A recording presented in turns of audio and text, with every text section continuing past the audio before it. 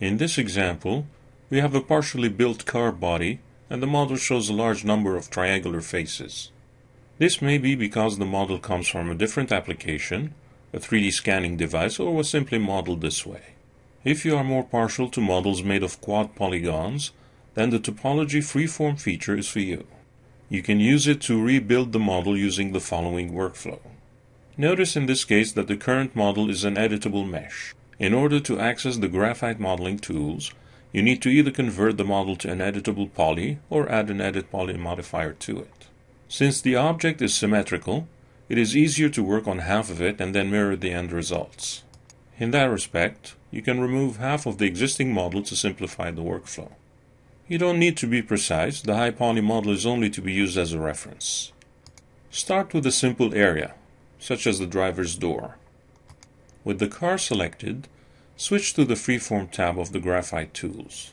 The focus will be on the Topology feature, which lets you create a surface out of a grid you specify.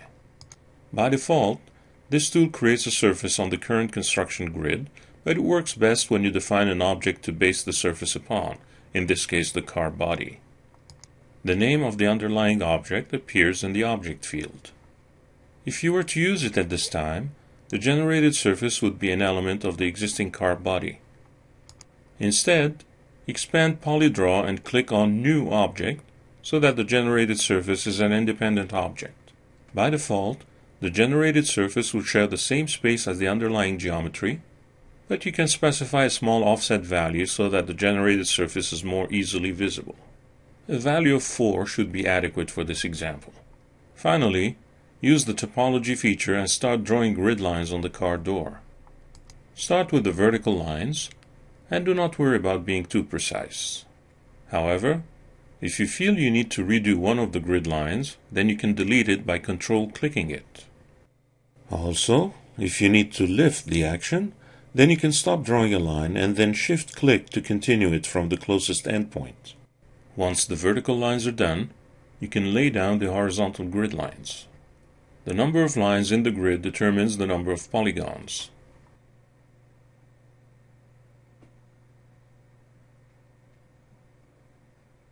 You'll come back to the door in a moment to make further adjustments.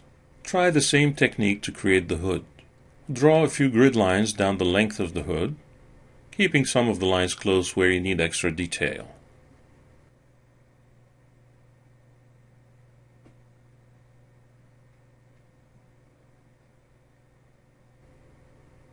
You can then work on the crossing lines to create the surface.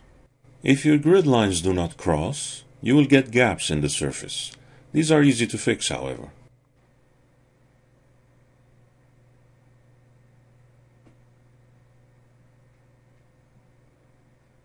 If you inadvertently remove a grid line using the Control key, you can always draw it back, even if it is in the inner part of the surface.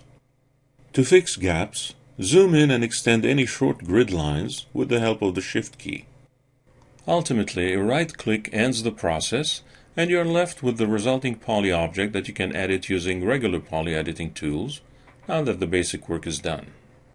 This technique works on more complex areas as well, such as the left fender, or even organic shapes like characters and creatures.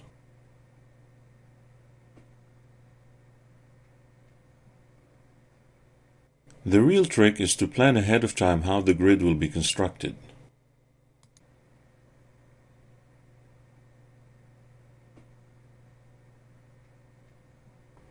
Remember that to help you draw a grid line, you can always lift and then continue the line using Shift-click.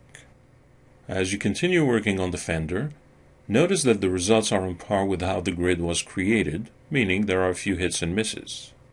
All the glitches can be easily corrected later on at the poly sub-object level.